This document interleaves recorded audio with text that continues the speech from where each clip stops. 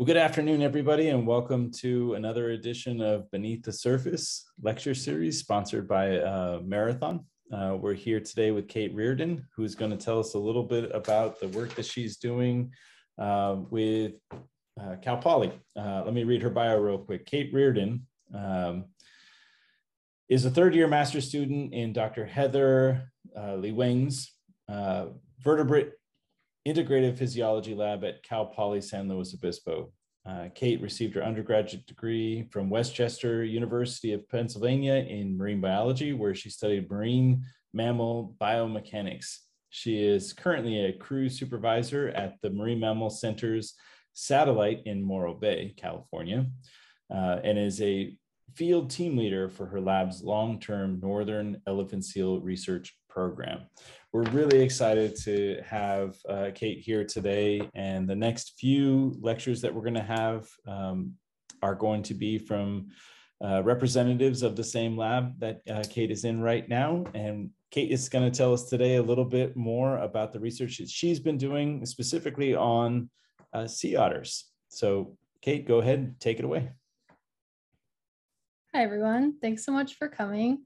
I'm really excited to talk about my research and about how sea otters' fur is really cool and how they groom themselves.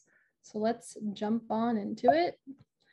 So today I'll start with background, a bit about sea otters, life history, their ups and downs, and then I'll talk about how their fur works. And then I'll get into a bit more of a research side of things, talk about some graphs and data. And then I'll talk about the significance of my research and what are my next steps. So as an real quick, before you get going, I forgot to mention, what I'd like you guys to do is, as Kate's talking today, if you have questions during her lecture today, you can certainly put them in the chat, but we're going to go through the lecture today, and then at the end, we're going to take care of all of the questions. So if you have questions today, certainly think about them, compile them, you can put them into the chat, but as we go, we're going to make sure to field those questions at the very end. Sorry to interrupt, Kate. No, all good. Important information. What was I saying? So sea otters are part of the mustelid family. So other relatives they have in California here are the North American river otter. And then other relatives is like badgers, skunks, and ferrets. So it's a pretty diverse group for the mustelids. Sea otters have the densest fur of any animal on the planet. So as you can imagine, people were interested in hunting that for hats or coats or whatever they used it for. So commercial hunting for the Pacific Maritime Fur Trade started in the late 1700s. So the historical range is the red and yellow here on this map. So as you can see, now the current range is just the yellow, so a big decrease. And what the numbers used to look like, so the global sea otter population before the fur trade was around 300,000. And then in California alone, it was about 16,000. And then they hunted them to extinction, or so they thought. And then in 1938, a really small group was seen in Big Sur. And ever since then, the population has been able to come back from that. Sea otters are also protected under the Marine Mammal Protection Act and the Endangered Species Act. They are currently listed as threatened. And each year, the United States Geological Survey conducts a population census to get an idea of how many otters there are in California. Because of COVID, they haven't been able to do a true census since 2019. So hopefully they can complete one soon, so we have an idea of how many are actually in California right now. So there's actually two subspecies of sea otters. In California, we have the southern sea otter, so Anhydra lutris nereis. The population is around 3,000, but again, they haven't done the population census for about 3 years now, so it could be a little bit more or a little less. The range for southern sea otters is just in California, and the predators here are great white sharks, and they give birth to pups all year round. And then body weight is typically 35 to 60 pounds, so about a medium to large size dog, and then males are a bit bigger than the females. The other subspecies we have in the United States is northern sea otters. Northern sea otters make up about 90% of the world's sea otter population. So there's around 70,000, so a lot more than we have here in California. The range is from Washington all the way up through Canada to Alaska. The main predator is killer whales, and the birthing season is during the summertime when it's the warmest. And then the body weight for both males and females typically is a bit larger than the southern sea otters. The lifespan for sea otters is about 15 to 20 years, and males can reach up to 6 feet long, but the average length is about 4.5 feet. So sea otters are a bit bigger than you realize. Here's a map of the distribution, or like the range of sea otters that we have here in California. So we actually have the largest group here on the Central Coast, but all the way up from Pigeon Point to Point Conception, you can find otters. And then in the darker parts, so like Seaside, Monterey, and Cayucos and Big Sur over here, we see a higher density of otters.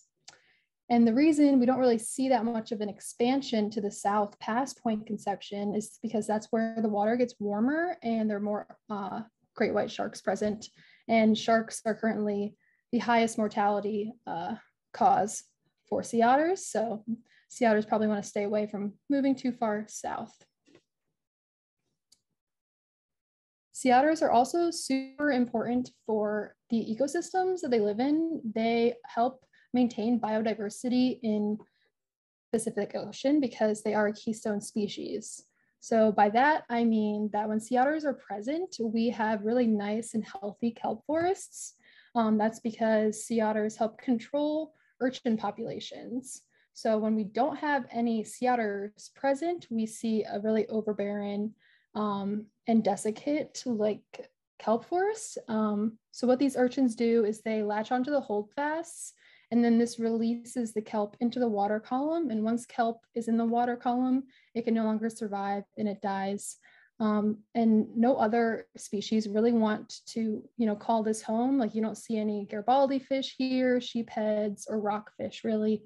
Over here, when there are sea otters present in an ecosystem, that's when we see a thriving environment with lots of invertebrates like starfish, and then the sheepheads, harbor seals, sea otters, all that kind of stuff. Because when there's kelp present, that means that these animals can hide and get some shelter from predators, which is really important.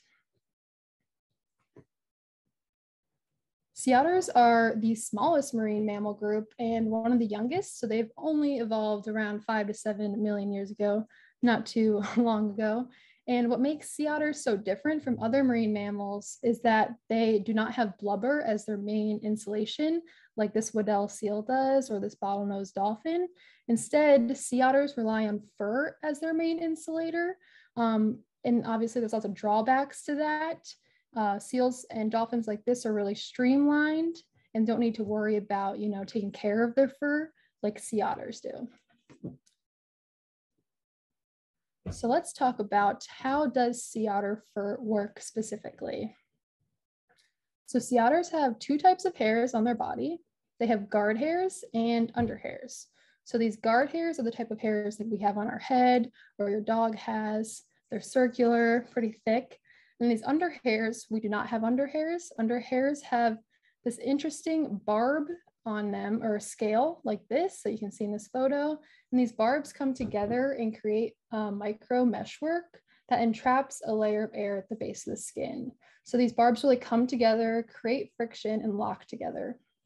And then guard hairs, as you can see, also have some scales on them, but not nearly as much or as latchable as the under hairs barbs.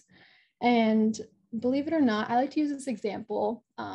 If you were to go into like Morro Bay and touch an otter in the water, I don't suggest that, obviously, but if you were to put your hand at the base of their skin, their fur would be totally dry at that base of the skin. And that is because these barbs on these under hairs create an air layer at the base of the skin. And if you don't believe me, you can see it on otters yourself. So what we see here, this light brown fur, that's where all the under hairs are. They're trapped together and able to totally not allow any water to penetrate. Like this fur is waterproof if the otter is grooming itself efficiently. And then the purpose of the guard hairs then is to lay flat over the under hairs to protect that air layer in water. And that's what we're seeing here. So the guard hairs are not waterproof like the under hairs. So you see that they're laying kind of flat over those under hairs for protection. So the way that this fur works is really crucial for a sea otter's thermal insulation. And so they really need to make sure to groom themselves properly. There's also two types of pelages that they'll have. Pelages means a fur type. So as a young pup, they'll have lanugo or neonatal pelage or pup fur. I'll kind of use all those words interchangeably today. And then eventually they'll molt into the adult pelage. And as you can see, it's a lot more uniform in appearance. I'm not saying that this pup looks a little scraggly, but this pup does look a little scraggly in comparison to this really nice streamlined mom fur that she has. And then we kind of see right here, the air layer kind of peeking through. So you can really see an air layer on otters, so you just need binoculars.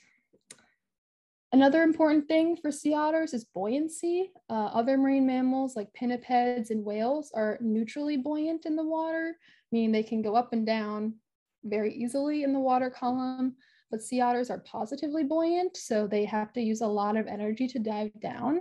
And it's currently known that young pups, like anywhere between just being born to 3 months, cannot dive. They just float at the surface.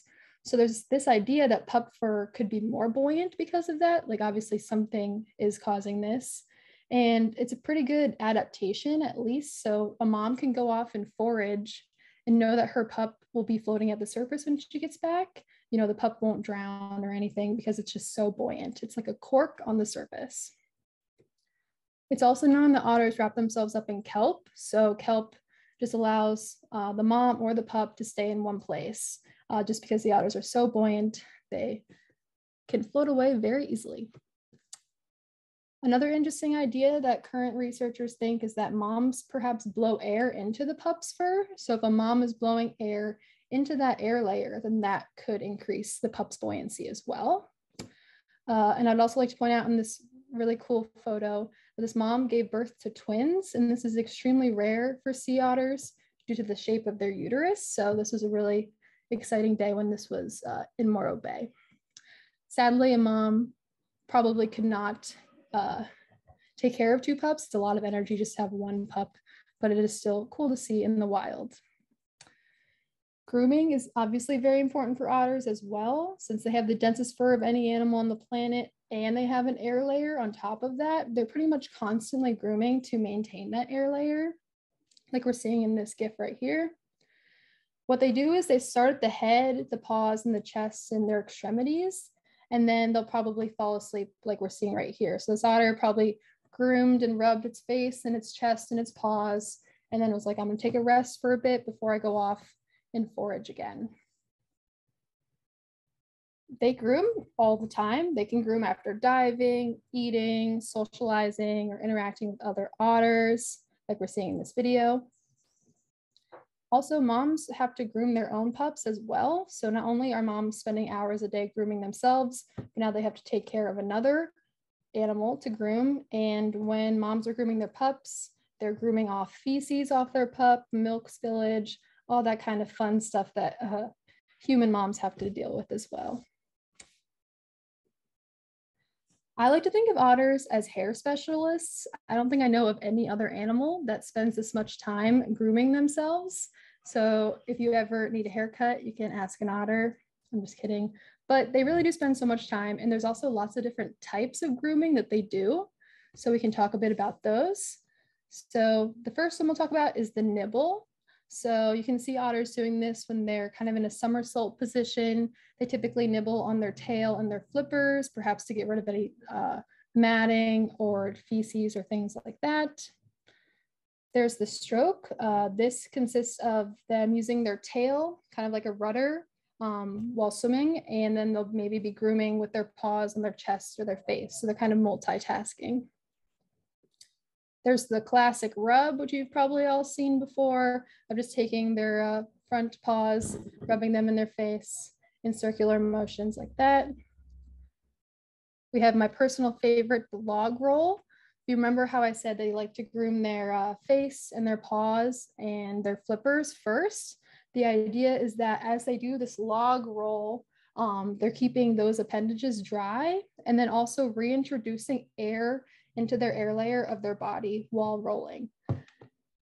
Then we have the hang or somersault, which they like to do a lot. And again, it is currently thought that they do this move to reintroduce more air back into the air layer. There are, of course, some drawbacks to relying on fur as your main insulator. Overheating is a big one, especially for a sea otter that hauls out like in Santa Barbara County during the summertime. That would be extremely hot. They have the densest fur, right? So I can't imagine how hot that would be. So hyperthermia is a big issue for sea otters in California, at least. Matting is another drawback. They are constantly grooming, so they have to keep all their fur in check. I know that Monterey Bay Aquarium's rehab program for their sea otters, they keep track of the mats on their otters there and try to make sure that, okay, they have this mat present on their stomach when, and then they keep track of it and hope that the otter starts to get rid of that mat and isn't just being lazy and doesn't feel like grooming that area of its body. And the most problematic drawback to having fur is oil spills. What happens if an otter swims through oil, or if there's an oil spill nearby an otter and it gets on the fur, that oil penetrates right down to the skin, and then that causes the air layer to disappear. So otters cannot properly thermoregulate anymore. And as you can see, this could cause lots of issues. Here in California, hyperthermia would be an issue, and then up in Alaska, hypothermia would probably be more of an issue for the otters up there. So otters are very vulnerable to the effects of oil spills compared to other marine mammals that have blubber. And most of what we know about oil spills and their effects on otters is from the 1989 Exxon Valdez oil spill in Alaska. So this was kind of the first, sadly, the first real oil spill event that we could then learn how to rehab otters and rid the otters of the oil on the fur. Like other oiled wildlife, Dawn dishwashing detergent has been proven to be the most effective to remove the oil. And here in California, here's on the right, we have a figure in red right here. We have the sea otter range. So from Pigeon Point all the way down to Santa Barbara. And then here, these little black rigs are the oil platforms. And then we have some oil refineries and pipelines. So sea otter range here in red is definitely close to oil platforms. And even San Nicolas Island has a small sea otter population, which is off Long Beach near you guys. So clearly there is a threat, and this close proximity poses a threat to these populations. So luckily there are some agencies out there like the Oiled Wildlife Care Network who has volunteers on call and trained to deal with oiled wildlife, from sea otters to birds and etc. And research has been done trying to understand the effects of oil on sea otter thermoregulation, but has only been done on the adult fur, or that adult pelage, not for other ages like juveniles and baby sea otters. So for my research, I was interested in trying to answer that question. So the main questions I'll be talking about today are: when do sea otters transition from that baby fur, which is what we're seeing right here, the really long blonde hairs, into that adult pelage, which is what we're seeing here. I also am interested in how does the thermal insulation and the fur buoyancy differ across ages.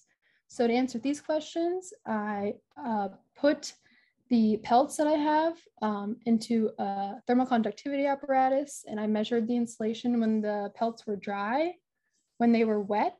And I'd like to point out here in this in-water photo, this silvery sheen right here is what the air layer looks like in water. So when you put sea otter fur in water, the hairs flatten naturally, the guard hairs lay over those under hairs, right? And then it creates this silvery sheen of the air layer. So it's pretty cool to see. This is obviously in an undisturbed pelage, but when sea otters swim, you can also see this like silvery sheen. Like if you ever go to Aquarium of the Pacific or Monterey Bay Aquarium and you happen to get really close to the otters there, you'll see the silvery sheen of the air layer there. And then my last question is, are sea otter pups more vulnerable to the effects of oiling?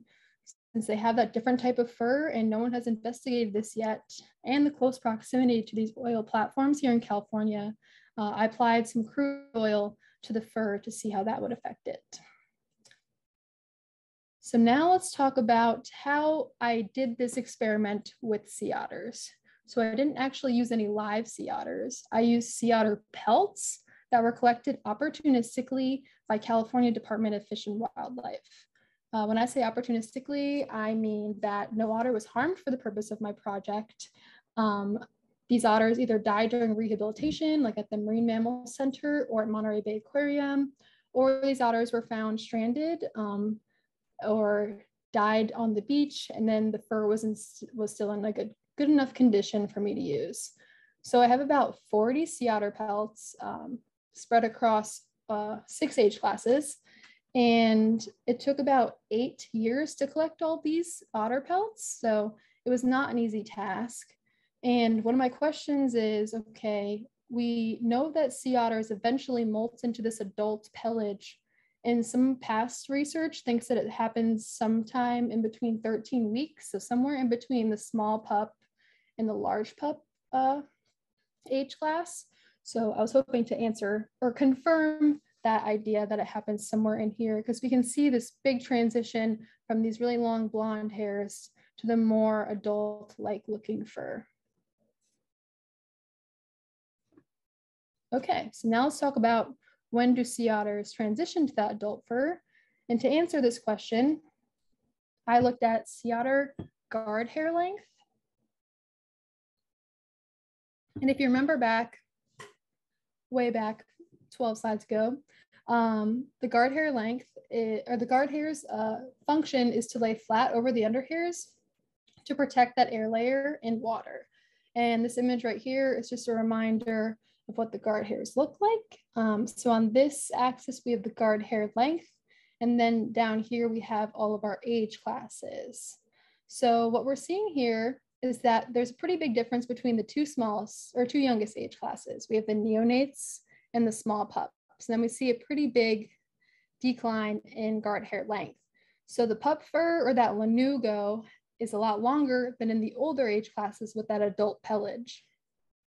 And then we really see, just like how we thought that the small pup and the large pup, somewhere in between those age classes, we would start to see that molt occur. And then on this large pup bar right here, we see a pretty big error bar. And that's probably due to what I did for this experiment is I would go to a pelt and randomly pluck one guard hair. So the chances are that I plucked, one of the residual neonate pelt hairs or one of the new adult pelt hairs is definitely possible. And then this kind of answers the question that why are baby sea otters so fluffy in comparison to the other older age sea otters? And that's because they have these extremely long guard hairs. As you can see in this photo down here with the mom and the pup looks a lot fluffier than the mom. And you can even see in this photo here, those really long guard hairs sticking out. And then we have the under hair layer stopping about right there. So you can see the difference with these longer guard hairs. And I know this slide is really fun to look at, so I'll give you guys a few more seconds to look at it, then we'll move on. Okay, so still talking about guard hairs. Now I'm gonna introduce a topic called hair circularity.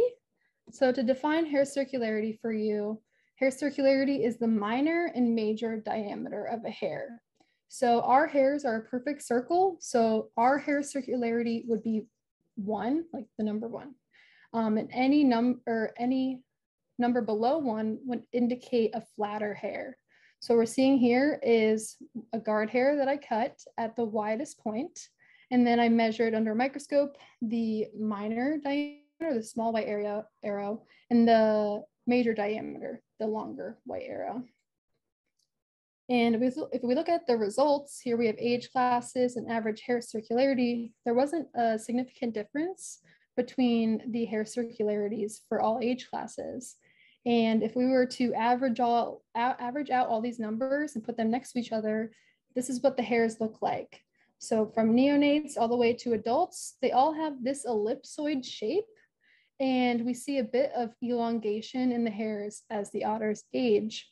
But what makes this so beneficial is if we think back to the function of the guard hairs, the function of the guard hairs is to lay flat over the underhairs to protect the air layer in water. So if sea otters had guard hairs that were a perfect circle, that would not be enough area to completely cover all of the air layer.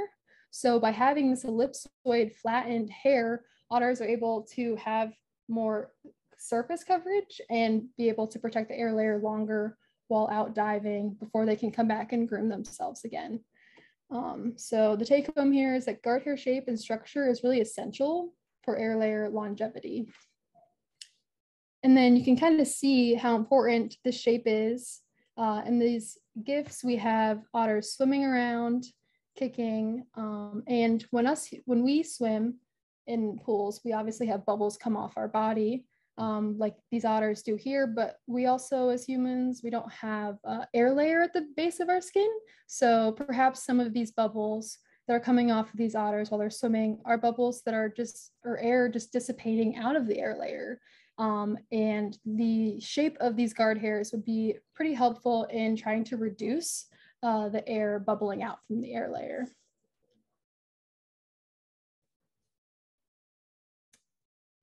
Okay, now moving on to the next question that I wanted to answer was, are pups more buoyant than adult sea otters? Current research thinks that sea otter pups are kind of like a big cork at the surface, and they just cannot dive for the first few months of life. So to answer this question, I looked at the fur buoyancy. So what I did is I made this apparatus, pretty much a tank that had a scale, and then I would attach a 3D printed thing, that's what we're looking at right here, and put the fur in. So what this really means is that I calculated the buoyant force of the pelage mass in air, so when it was dry, like what we're seeing in this photo, and the pelage mass in water. So then I would put this pelage on this glass plate right here.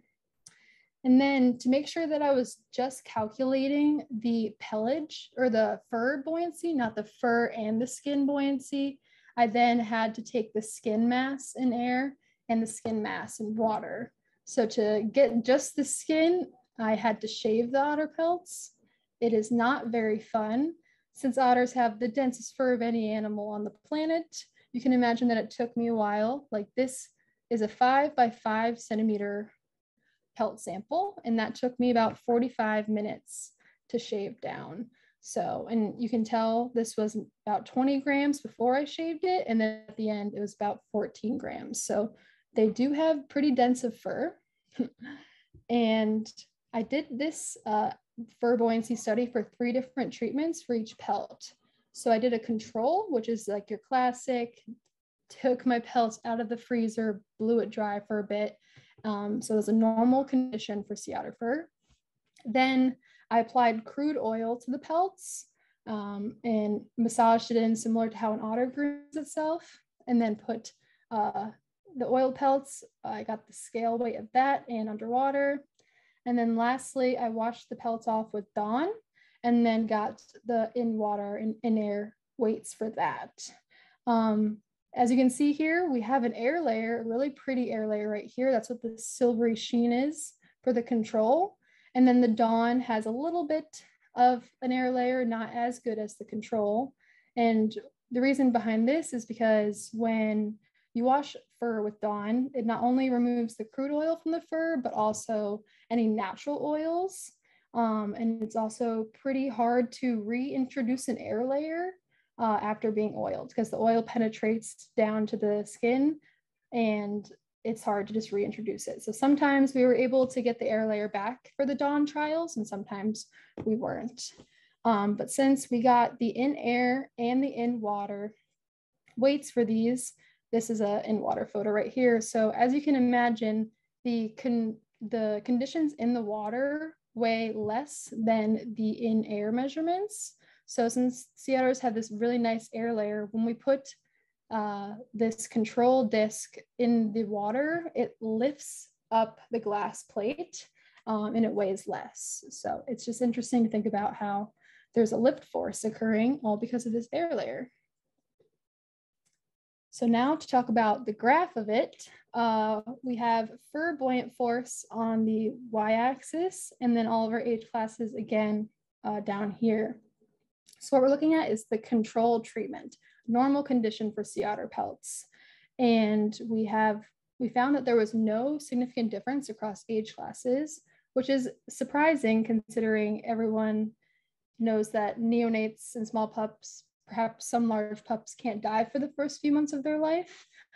So this kind of contradicts that idea, like, okay, yes, sea otter pups cannot dive, but it isn't because they have a really big air layer in their fur compared to other age classes, which is interesting.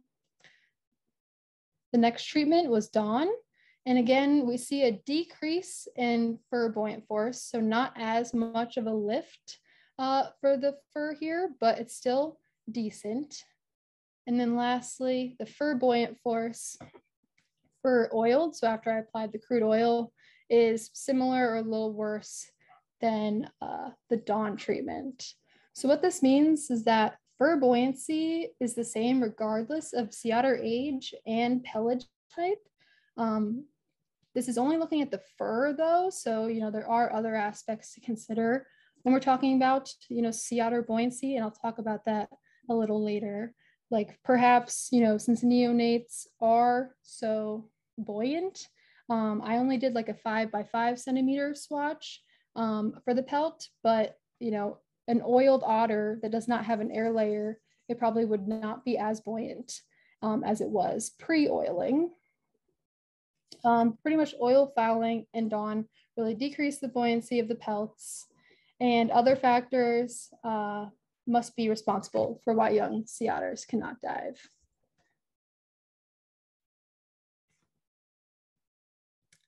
The next question I would like to address is, do adult sea otters have warmer fur than other age classes?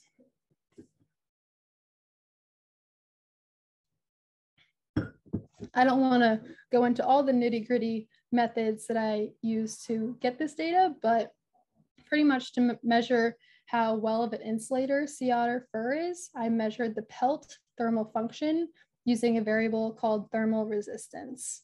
The equation for thermal resistance is pelt thickness divided by thermal conductivity.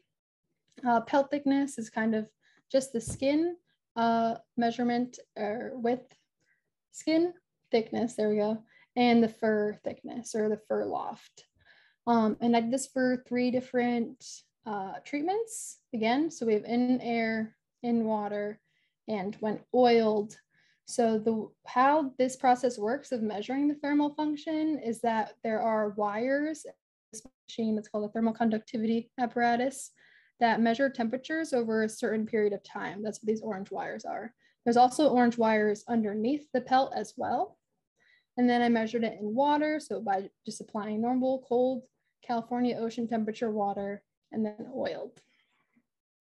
So first, let's talk about in-air pelt thermal function or dry pelt function. So here on this graph, we have thermal resistance now on the y-axis and age classes on the x-axis. And to orient you, high thermal resistance values signify that it is a good insulator.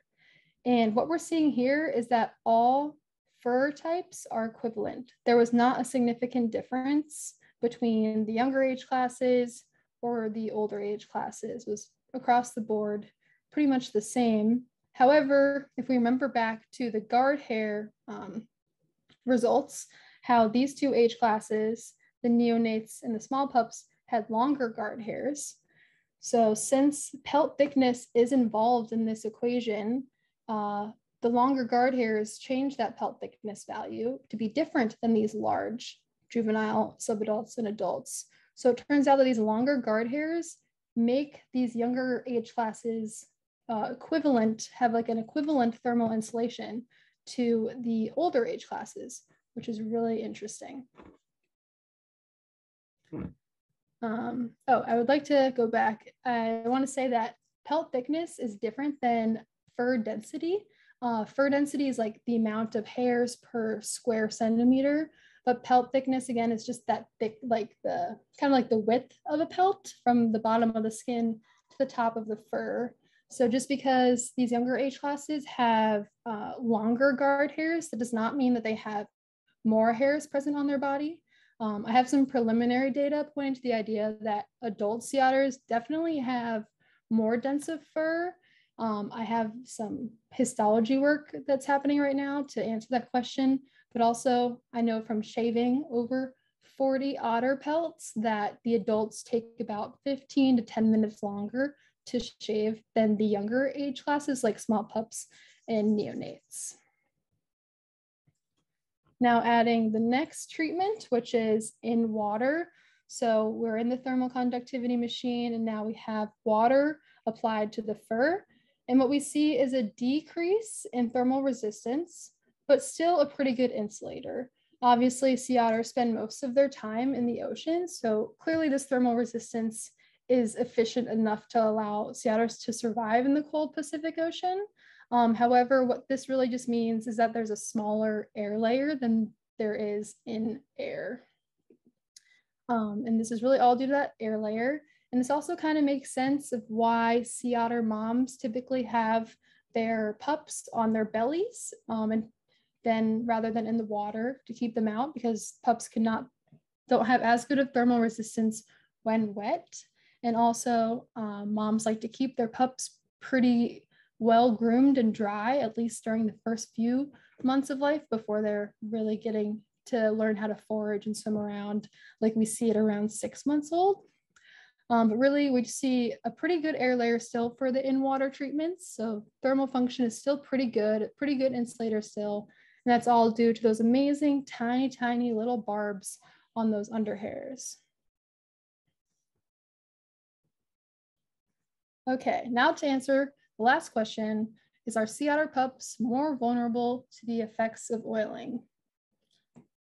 So we're still talking about pelt thermal function, but now we're just going to pinpoint on the crude oil aspect or crude oil application that I did. To give you a bit of a background on what I did, I wore proper protection. I wear gloves, mask, and all of that. I tried really hard to get oil from California, but no one really wanted to give me oil from California because it's a carcinogen and they're like, legally, we cannot give it to you. But of course, I found this website in Texas that very quickly was like, yes, we'll give you crude oil. The website was not sketchy though, I promise. It was like a guy that advertised the crude oil for educational purposes, like for teachers to use, which I'm kind of like, I don't know what teacher would be using crude oil for things, but if you need a crude oil guy from Texas, I got one. But what I would do then with this oil is I'd warm it up to the temperature that it is at when it like seeps out from in the ocean. And then I would massage it into the fur, similar to how an otter grooms itself. I've watched otters groom themselves a lot. I'm a volunteer for Sea Otter Savvy. So what I just took my knowledge on their behavior and did that. And I applied the same amount of oil to each pelt. So now to talk about all of the thermal function treatments together in comparison. So again, high thermal resistance values mean that it's a good insulator. And what we're seeing now with all these three treatments together on this graph is that it makes a very nice pattern. In air is the best insulator by far for all age classes. Then we see a slight decrease in the thermal resistance for in water, but still a pretty efficient thermal resistance to allow sea otters to survive in the water. And then lastly, the new oil treatment on this graph across the board is just horrible thermal resistance, detrimental to any age class. So what we're seeing here in air is the best insulator. And that makes sense why moms like to keep their pup extremely dry and on their belly to keep them out of the cold water. In water, the body heat dissipates into the water just like how it does for us. I like to use the example, if you're sitting in a pool that's 72 degrees Fahrenheit versus standing outside when it's 72 degrees Fahrenheit, you feel a lot colder in the water. So your body heat is just dissipating out, and it makes sense that moms like to keep their pups out of the water. And then lastly, oiled condition, you can just say bye to that air layer. It no longer exists. It penetrates right to the skin, and then the otter can die from things like hypothermia or hyperthermia, and it's pretty sad. What this looks like on a pelt, here's one of my pelts where I just applied a little bit of oil just in the middle, and you can see the big difference in appearance compared to the really nice air layer, well-groomed area. It just looks like a big old mat in the middle of the fur. And then if we scale this up to the whole otter, it's really sad to think about, an otter just swimming through an oil spill without even knowing what an oil spill is. And then all of a sudden they try grooming themselves, and all of a sudden there's just all this brown goo all over them that they can't get out. And they may be ingested too. So it's just a big old mess. But luckily, again, there's Dawn out there that can help us. Dawn is again known to clean oiled wildlife very well. The only downfall to Dawn is that it removes the natural oils from the fur, which isn't great. It's still not really known what exactly the natural oils are doing, but they're definitely present just like us. We have natural oils in our hair, so do they.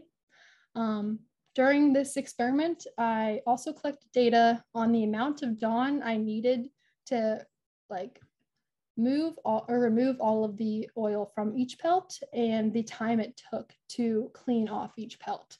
I haven't had the time yet to analyze that data, but it would be interesting. And so I have this idea that neonates and younger age classes have not as much fur as the adults, right?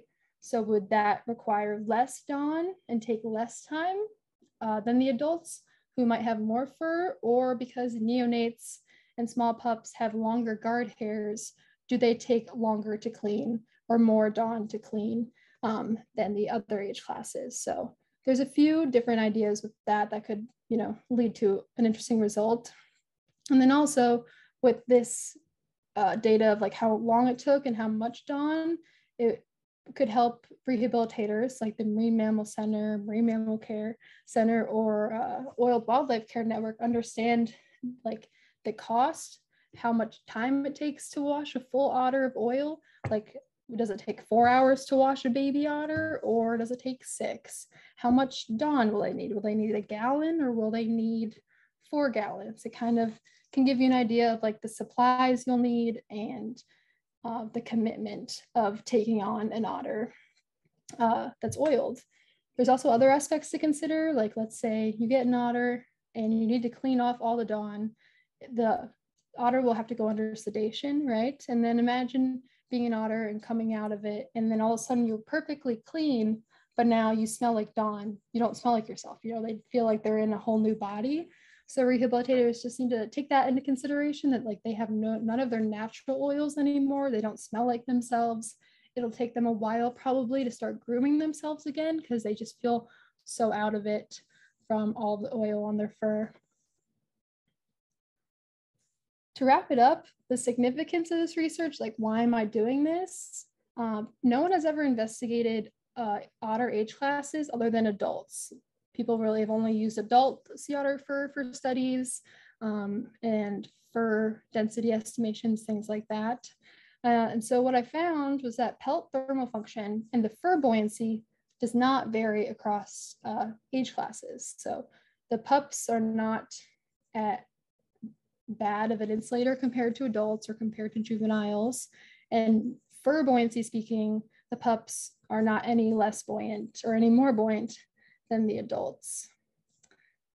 And we can officially say that all sea otters are vulnerable to oil fouling, not just the younger age classes. All sea otters have an air layer, and if oil penetrates that air layer, they cannot properly thermal regulate. And with the close proximity of all these oil platforms and refineries down here on the Central Coast, there's definitely a threat. And just by having agencies like the Oiled Wildlife Care Network, having volunteers always be prepared to, run to the scene, that's really great. So hopefully, if there is ever a big catastrophic oil spill down here, we'll be able to save the otters by understanding how their air layer works how oil affects their air layer, how dawn affects their buoyancy, and etc. Also, this is the first study to really describe the lanugo or the pup fur. I have, like I said earlier, I have 40 samples of otter pelts that took 8 years to collect. So most people, when they're doing a scientific research project, like that's a long time. And my advisor put in that order like years before I met her. And so then the year that I got into grad school, she was like, yeah, I actually have this sea otter project that I've like had on the back burner for like 7 years. But I think it's time, like we could do it now. And so I just like came into this project at the perfect time when we had just the right amount of samples to complete this project, which is really lucky. And not many grad school stories happen like that. But to give you some narration on this video, I'm blow drying a sea otter pelt, a lanugo bearing one. And we see these long blonde guard hairs. And then underneath this lighter colored browny gray, those are those under hairs. So it's so dense, like this is on the highest setting of the hair dryer. And at no point do you ever see the skin, right?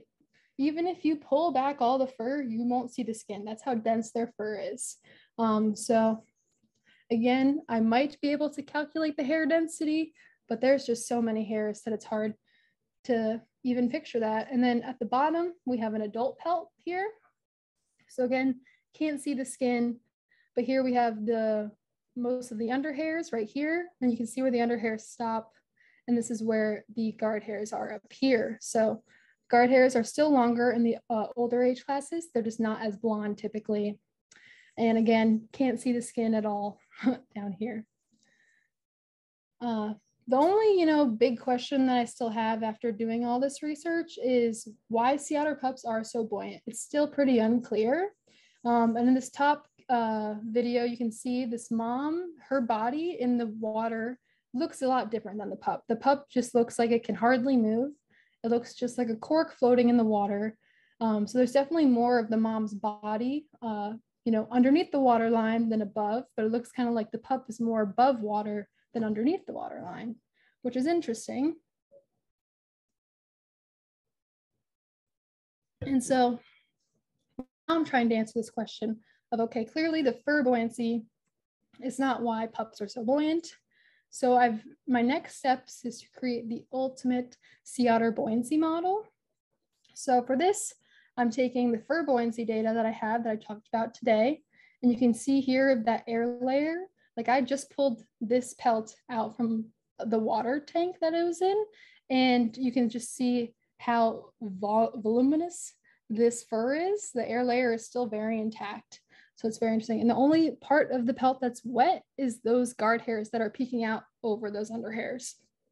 So fur buoyancy plus the lung volume. This is a new project that I'm working on in collaboration with California Department of Fish and Wildlife.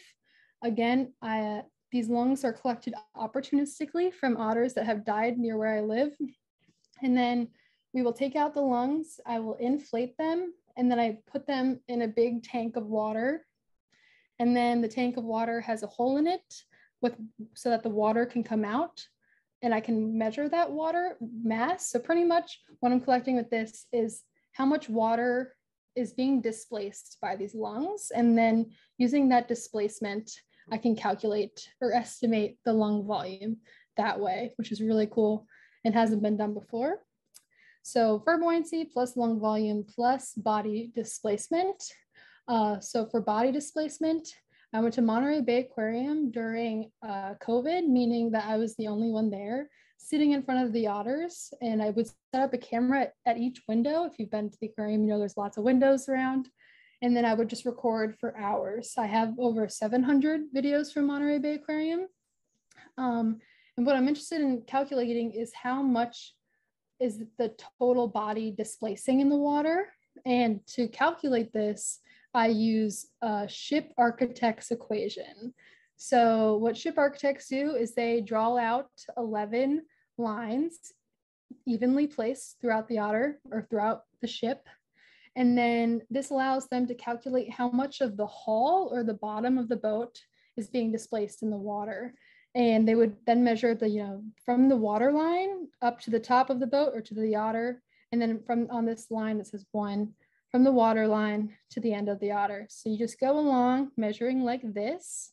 And then with all those measurements, you're able to calculate how much this otter is displacing in the water, which is really cool. So right now I'm kind of pretending like an otter is a boat. Never thought I'd be doing that, but it's really interesting. So the fur buoyancy plus the lung volume plus body displacement of these otters would give us a really great idea of understanding how otters are so positively buoyant, and if it is because they have really big lungs. Otters' rib cage goes about 2/3 their body length. So that means, they have pretty big lungs. And unlike other marine mammals that exhale before they dive, otters don't. So they pretty much always have air in their lungs, which is interesting. There's lots of people that are involved in this project. I have lots of collaborators, Monterey Bay Aquarium, all my amazing undergrads, and other volunteers that have helped me and my funding sources. I'd like to thank you all so much for listening. I really enjoy talking about my research. So if you ever have any questions, my email is up here. And I'd also like to use this time to encourage you all to be sea otter savvy and respect the nap and do not disturb wildlife. Thanks, and I'll gladly take any questions now.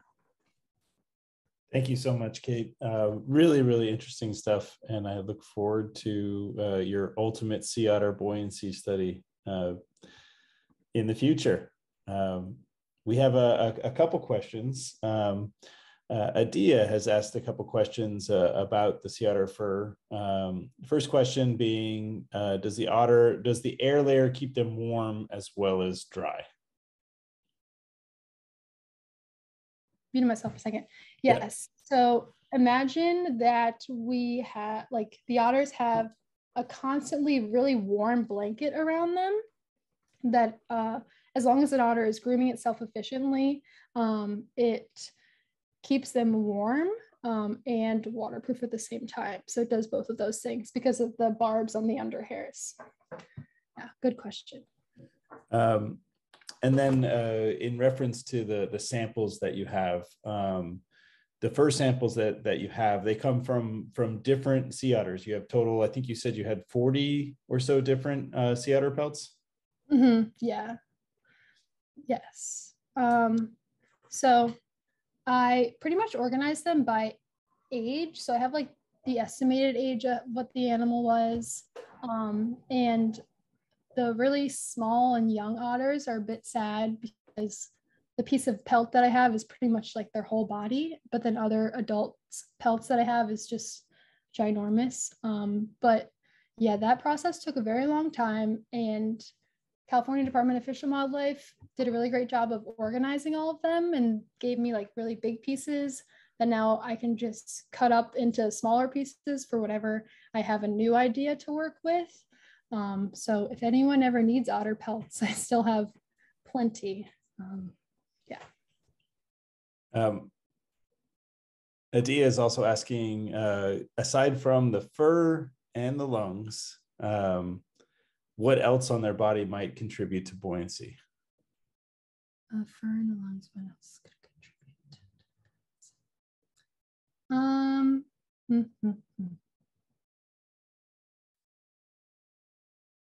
I'm not sure what else physiologically, but otters definitely have a different body shape than pinnipeds. Otters spend most of their time on their back than swimming, on their stomach, like cetaceans, and pinnipeds that are neutrally buoyant. So I'm sure that direction that their body naturally is in all the time could play a role in this, because their body is just naturally perked up in an orientation that doesn't really allow for that. And then their lungs would naturally, because of gravity, get pushed down a bit, which would also, of course, make them pretty buoyant. But I'm pretty sure the lungs, to give you guys an idea of an adult otter lungs, from the top of the lung to the bottom of the lung, it's this big, which is bigger than our lungs. So I'm pretty sure the lungs could be the answer of why sea otters are so buoyant. And I think you might have just answered Sarah Kerr's question. Would you say that otters have a larger lung to body size ratio than other marine mammals? Do you know about the comparison? I don't, oh, actually, I did inflate a weird thing. I inflated a sea lion lung before I did an otter lung for practice. So I wouldn't like, mess up on the otter. I just happened to have a sea lion necropsy in a class that happened. So that's how I got that. I didn't hurt the sea lion.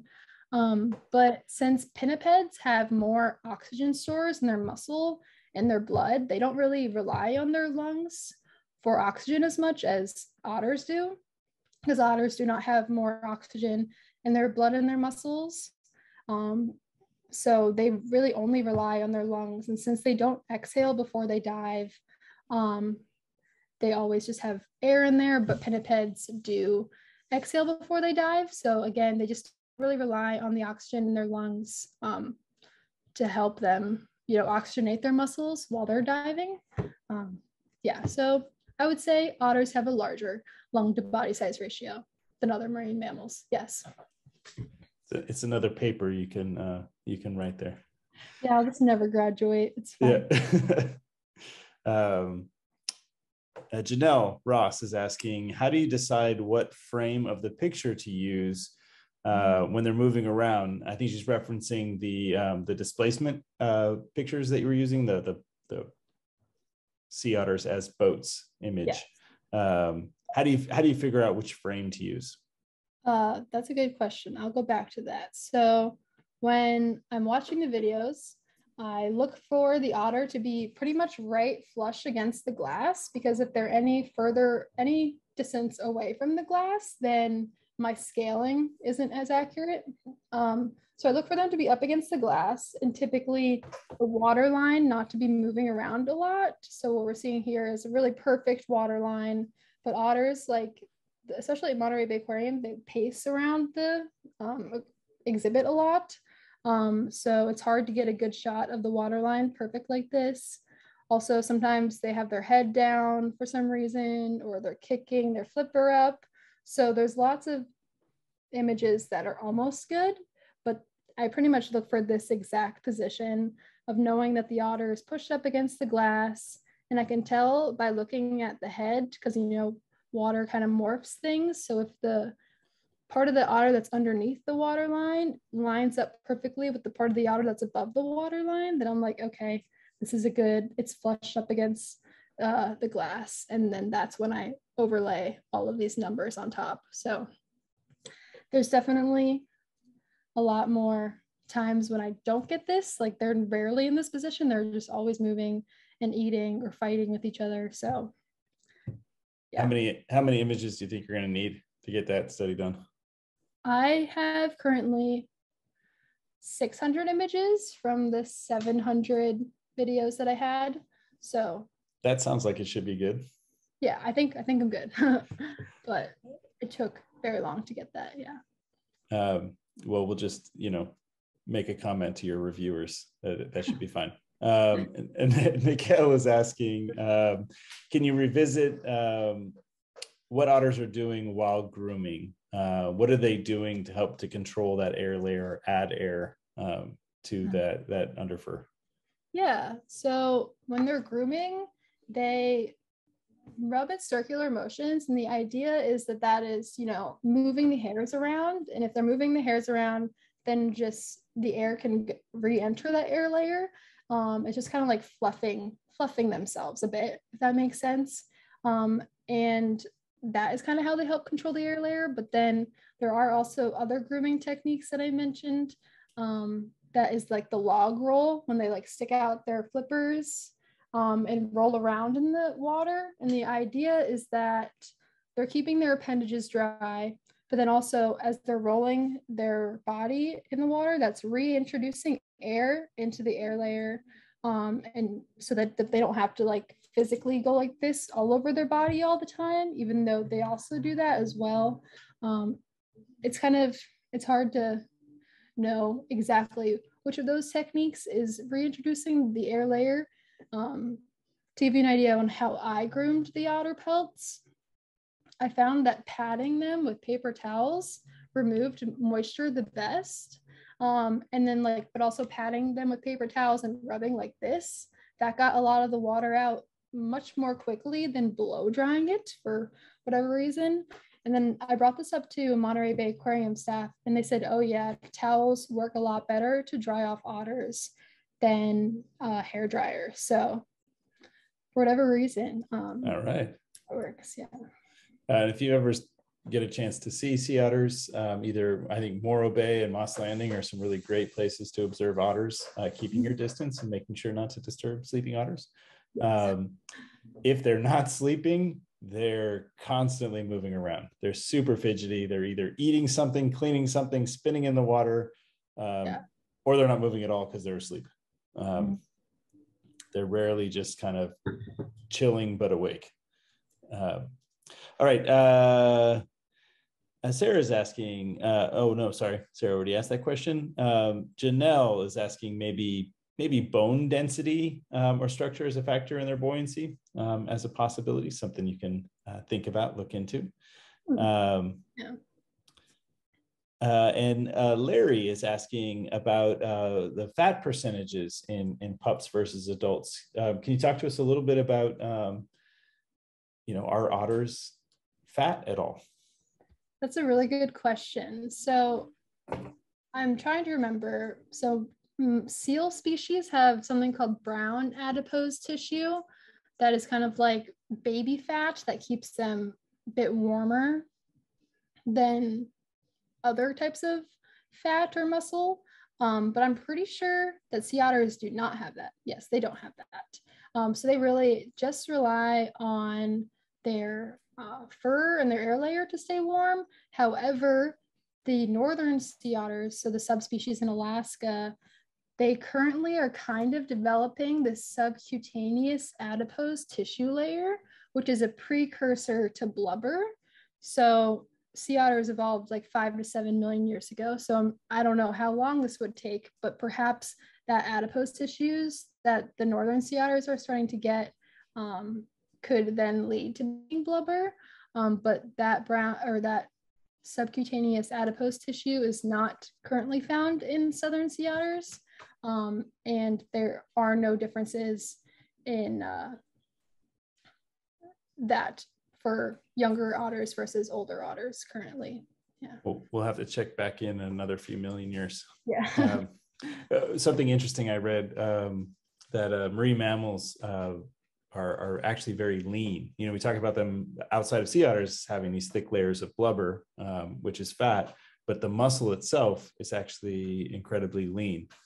So maybe putting all of that fat resource into their blubber rather than into their, like you would see inside of a mammal, would be integrated within. Yeah. I just thought that was interesting. And I think that is all of our questions. Thank you so much for sharing all of this with us today. Your research is really fascinating. I applaud you and all the work you've done. And we look forward to hearing from more of your colleagues over at the VIP lab at Cal Poly. And we'll catch you guys next week for another edition of Beneath the Surface lectures. Thank you so much for joining us, and look for your emails and on social for our next event. Thank you so much. Thank you.